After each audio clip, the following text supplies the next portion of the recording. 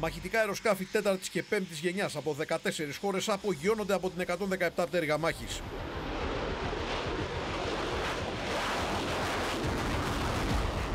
Η ελίτ των αεροπορικών δυνάμεων του ΝΑΤΟ συγκεντρώθηκε στην Ανδραβίδα, όπου για 2 εβδομάδες συμμετείχε σε αεροπορικές επιχειρήσεις υψηλής έντασης στο πλαίσιο της άσκησης Ramstein Flag 24.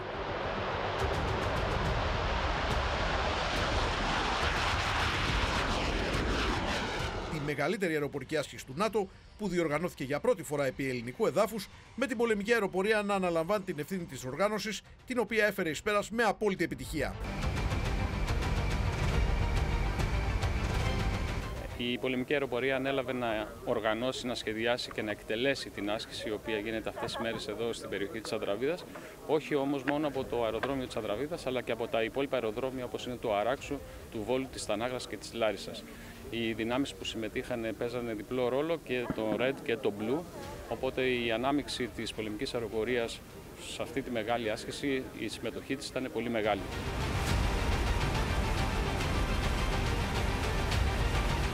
The Ramstein Flag offers a unique opportunity actually to exercise counter A-to-AD missions and integrated air and missile defense techniques and procedures. So this is, I think, one of the biggest advantage.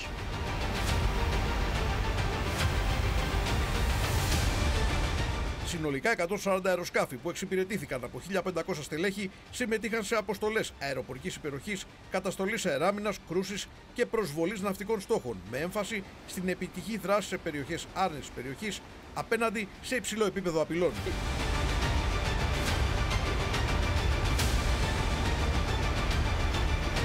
It's very dynamic. So your brain is always working to know where is the latest threat, am I in danger or not, and you have to cope with some ground-to-air threat as well as air-to-air threat and naval threat.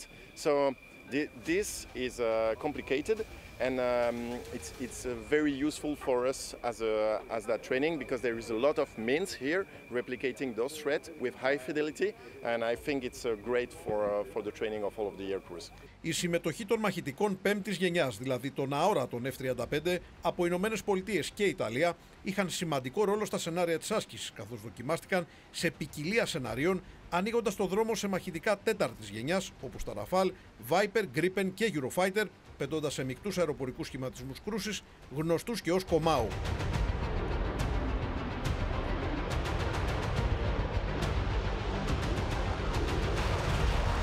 Εδώ στην Ανδραβίδα, μαχητικά F-35 από τις Ηνωμένες Πολιτείες και την Ιταλία συμμετείχαν σε όλα τα σενάρια της ασκήσεως. Σε λίγα χρόνια τα μαχητικά αυτά θα αποτελούν μέρος της πολεμικής μας αεροπορίας, προσφέροντας προηγμένες επιχειρησιακές ικανότητες.